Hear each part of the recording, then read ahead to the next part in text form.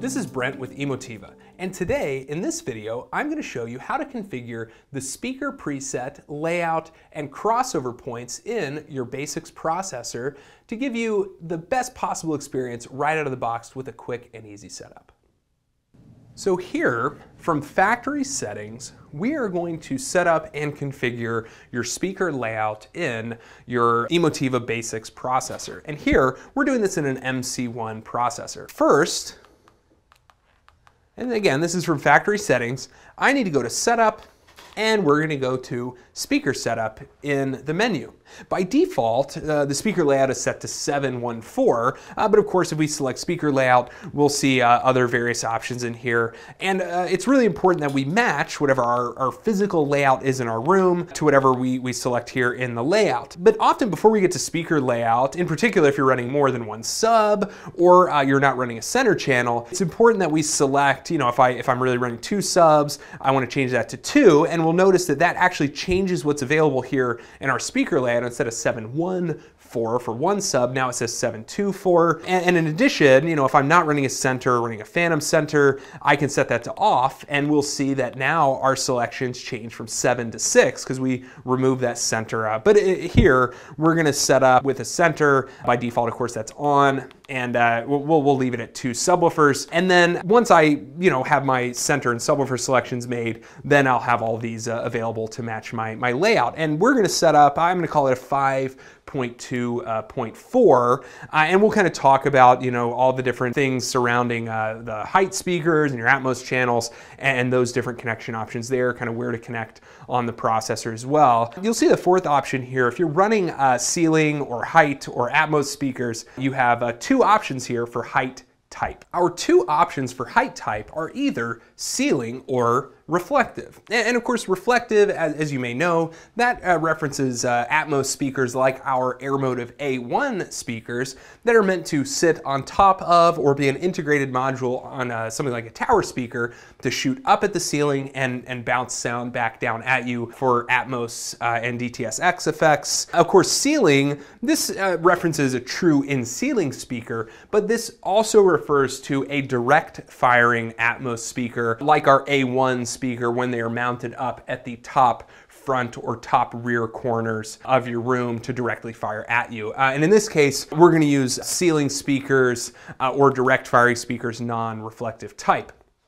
So, I hopefully have matched my speaker layout to what is physically connected to my processor. However, before moving on, I'm going to go to the Level Test/Adjust menu, and here I can open this menu and I can select each of my channels in my 5.2.4 setup, and as I select each of these, you'll hear a pink noise test tone for each speaker to play out of each channel. Now, it's important that when I select my left channel that I'm actually getting that test tone out of my left front speaker. If it's playing out of a different speaker, then that likely means that I've mixed up my connections between the processor and the amplifier, or the speaker connection on the back of the amplifier, or so forth, and need to revisit those connections. But it's also important that we don't see any speakers listed here that are not actually connected to the processor. If we tell the speaker layout that we have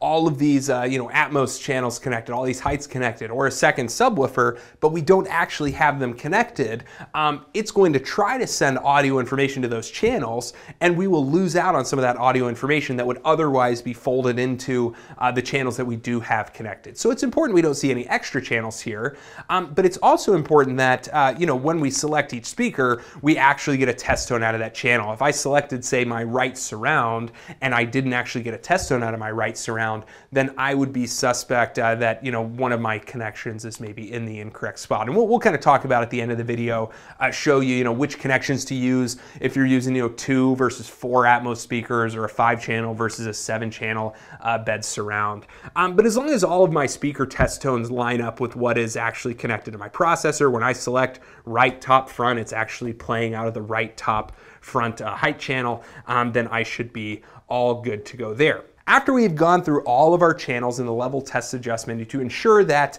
our speakers are connected appropriately, a couple of other things you may want to do in your basic speaker configuration are set your distances and your crossover points for your different speakers. So we'll go ahead and look at distances first. Of course, distance is pretty self-explanatory. You just want to manually input how far away each speaker is from the main listening position. And you can just sit in your main listening position and have someone help you run a tape measure out to each of your channels. And I usually say, point it at the tweeter or the mid-range for your measurement, because that just gives you a good spot to look for. And of course, if I want to set any of these distances, by default, we're setting in inches here. And of course, if you keep scrolling up, it'll kind of jump up to feet. You can put it in foot or inches.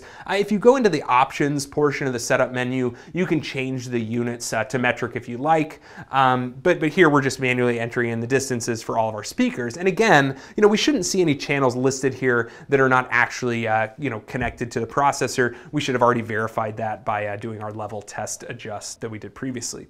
So another thing that you may need to set up in your speaker configuration is your crossover points. And if I open the crossover selection of the menu, you can see that the left-right channels are tied together, your surrounds and all of your tops, which is another way to say the height speakers, they're all kind of tied together. And so you do have some adjustability for each kind of grouping of channels. And by default, all of these are set to 80 hertz. That's just the default. Of course, a rule of thumb, I often recommend for your crossover, at least a starting point, to look at the frequency response measurements for your speaker. Say the speaker plays down to 50 hertz in its specifications. I usually recommend, overlapping by 10 or 20 hertz into that low frequency response measurement for your speaker from the spec. So if it's playing down to 50, I'll do 60 or 70 hertz just to make sure I'm kind of eating into that natural roll off of the speaker a little bit. And then of course, if my center isn't capable of, maybe it goes down to 80, then I'd go up to 90 or 100, so forth. But it's kind of up to you to set those points. But a couple of things to recognize is in the BasX unit, there is not a small or large designation. Basically, we still can designate it, but we're just not calling it small or large. If I set any crossover value here, this is going to basically act as a small speaker, right? So if I set my left-right as 60 hertz as a crossover, anything under 60 hertz is going to start getting sent to my subwoofers.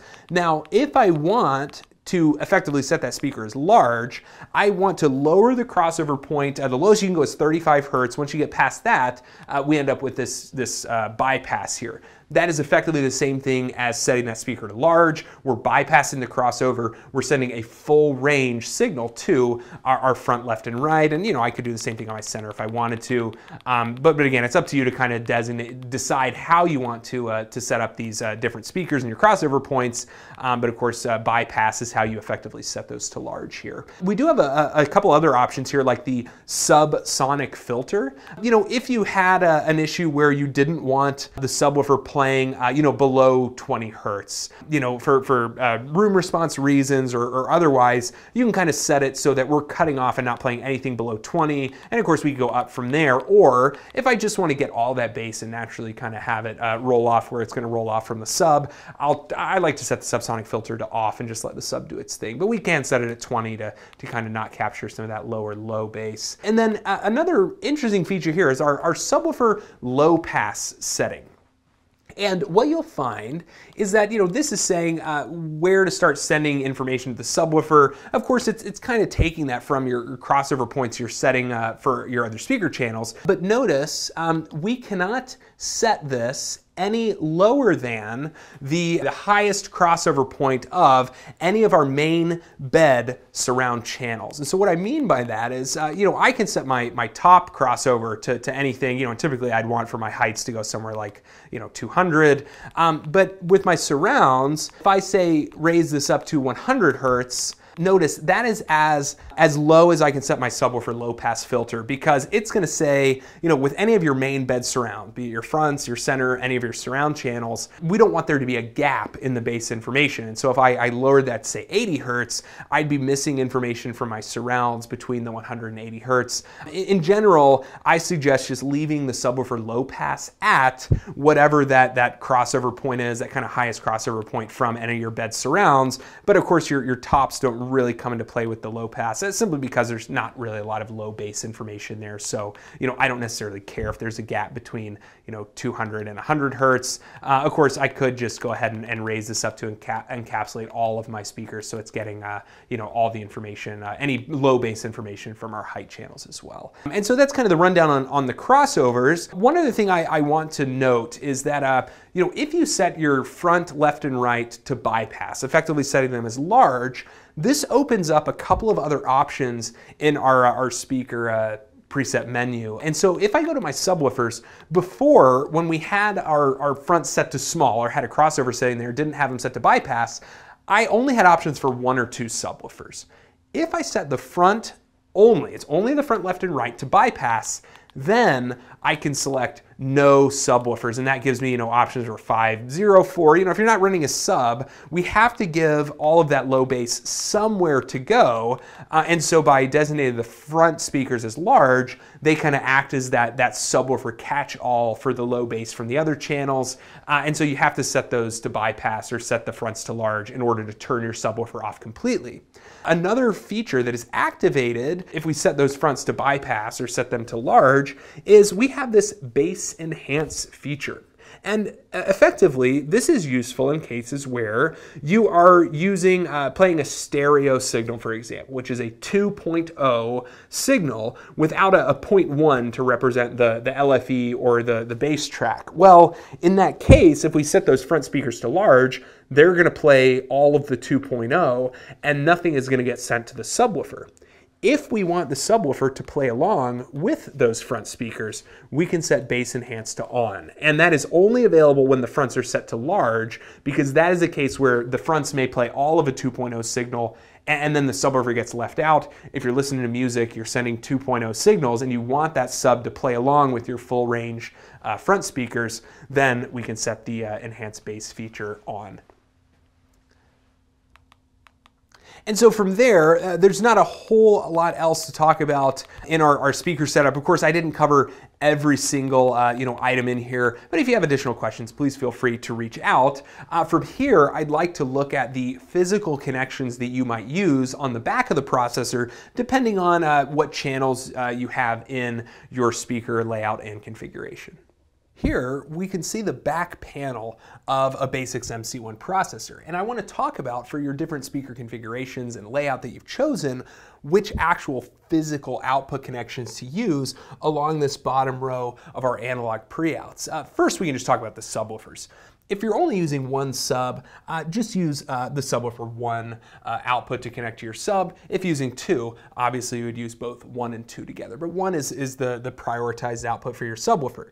Now, when we're talking about our bed surround channels, and by that I mean our center, our surrounds, anything that's not a height or an Atmos channel, we'll really work our way out from the center output, and then as we continue to add more speakers to our bed channels, we'll kind of work our way out from there with no gaps in between.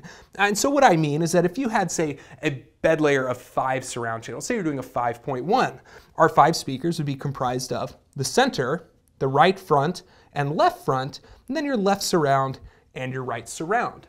A common point of confusion here, and specifically why I'm talking about 5.1, is that even if your surround speakers are physically behind you in your room, which is a perfectly fine way to place your 4th and 5th channels in a 5.1 setup, that does not mean that we use the back surround outputs on the processor. The RBS, LBS, those are your left back and right back surrounds, those would only be used in a 7-channel bed surround layout as the 6th and 7th channel. The way that the encoding of surround sound formats prioritizes the channels first includes the front 3, then what we call our surrounds, and then the 6th and 7th as our rear or back surrounds. And so if you're just using 5.1, you'll use all 5 of these jacks that are right next to each other without any gaps between them, adding on your 6th and 7th to the LBS and the RBS if you're running 7 bed channels. Now, if you're running widths and a 9.1.4 or 9.2.4 or just a 9.1 setup, then our width channels, the 8th and 9th bed surround speakers, will be connected to these that are labeled RW and LW for right width and left width. Of course, those are assignable as either widths or some height or Atmos channels, and we'll kind of talk about that next, but those would be your 8th and 9th bed surround channels. So let's move on and talk about our height channels or our Atmos channels. If you only have 2 height channels, and that goes for either reflective or ceiling type height speakers, the way that that information is prioritized in the decoding is that those will be assigned as middle height speakers. And middle height, even if they are installed in the front or the rear in some case, it's really just a designation meant that it's going to capture all of that height or Atmos information in those 2 speakers. That's going to be the bucket that all of that information gets dumped into. Well, in that case, if you only have 2 height speakers, you will use the LMH and RMH for right middle and left middle height outputs on the back of the processor. In this unit, you cannot assign the other height outputs to be active if only using 2 height channels. In our X series, the XMC2 and our reference RMC level processors, you have a little bit more assignability there. But moving on, if you have 4 height or Atmos speakers instead of 2, then you would move to using the rear and front outputs on the processor. Obviously rear for your 2 rear heights and then the front for your 2 front heights. And that goes for whether you have 4 reflective or 4 ceiling Atmos speakers. So if only 2, use the middle height connections. If you have 4, use the front and the rear height connections.